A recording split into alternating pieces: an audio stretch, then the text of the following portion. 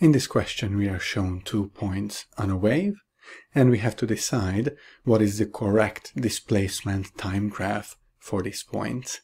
The key to remember here is that these points do not move sideways, but as the wave moves through the medium, they move up and down. So looking at point P, we can see that it is at its highest possible point, in other words, it's at its maximum, and that as the wave moves to the right, a lower lying region of the wave is going to pass through P, which means that P is going to move downwards.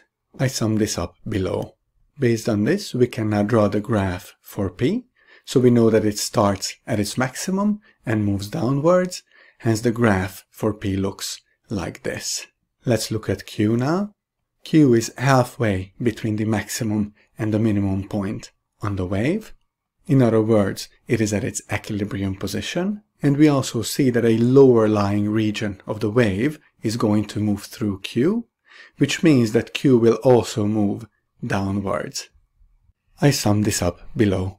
Based on this, now we can draw the graph for Q.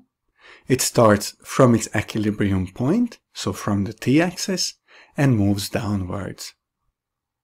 So we can conclude that the answer to this question is C.